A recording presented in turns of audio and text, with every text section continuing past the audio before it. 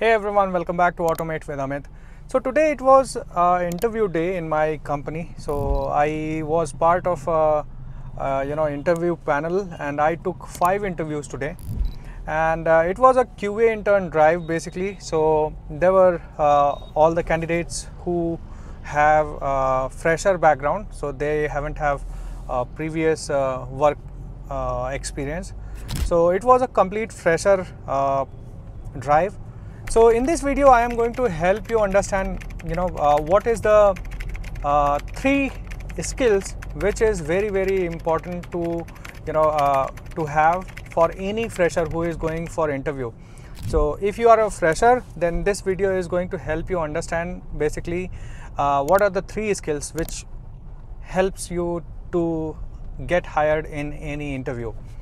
So basically I took interview, and I took 5 interviews, and out of them I selected 2 of them, and I rejected kind of 3 candidates. So with one candidate I was completely sure that she was not doing well, and so I have straightforward rejected her. But there were other 2 candidates who were not that good, but again I confirmed twice, but again I was not sure. So I have given another chance. So maybe in round 2, if they perform well, they will move ahead. If not, then they will get rejected. So let's talk about what are the thought process behind selecting those 2 candidates and why I rejected those 3 candidates. So basically, whenever I take interview, I see, or I go with 3 different things, 3 skills basically. First and foremost is learning and adaptability. If you are new, you can be deployed to any project, and you have to have that learning mindset. If you don't have that learning mindset, eventually what will happen, you will not be able to learn and perform, and the complete team will struggle. So that is the main thing, that is the first thing which we have to test, because as a candidate you have to be ready to learn new things and perform well. Okay, so it should not happen that there are many candidates, so all those candidates actually were from CDAC. So we pick candidates from CDAC and we had screened them. So we have given 45 questions for a screening. So those questions were related to the SQL, programming, aptitude, these kind of questions, and there was a cutoff. So if you clear that, then only you go in round 1, which is one-on-one interview. Okay, and the second round, basically once you go in that, what I said, if you already learned few things, okay, so in that case what will happen, and if you are not ready to learn new things, okay, so it will be a problem for complete team. Okay, so that's why it is very important to understand and be ready for learning new things and adapt.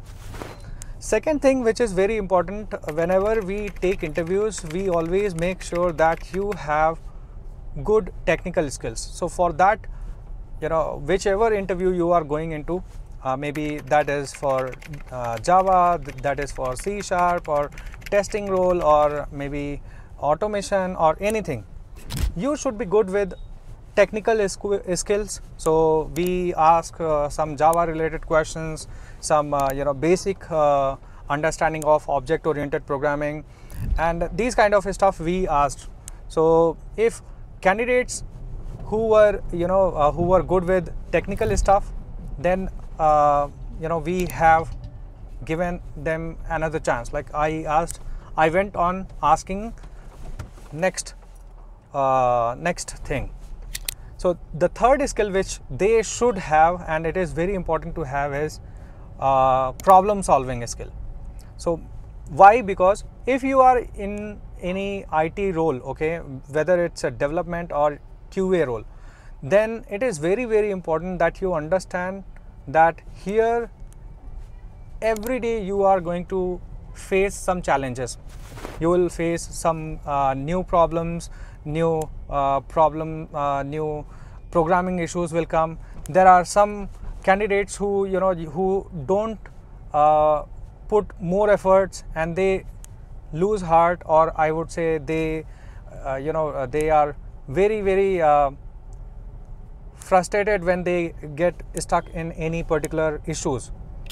So if you are that kind of person who get frustrated in very easily, or you put more and more efforts and try to think and solve the problems, so if you are that kind of person, then eventually what will happen, you will be treated as a good person, and interviewer will be happy with your performance.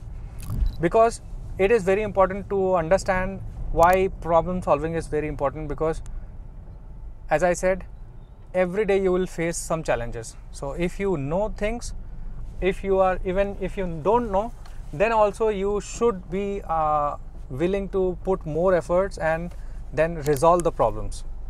Okay, so that was all in this video. I hope if you are you are going to go in any new interview, or if you have already faced or attended any interview and you also felt that this kind of skill were asked to you, then do let me know in the comment box. And if you are new, okay, make sure you are also inhibiting or you are showcasing these skills, because these are very important. Okay, so with that, see you in the next one. And if you like this video, please make sure to like, and if you are new to the channel, please make sure to subscribe. And thank you for your all the love and support. Thank you.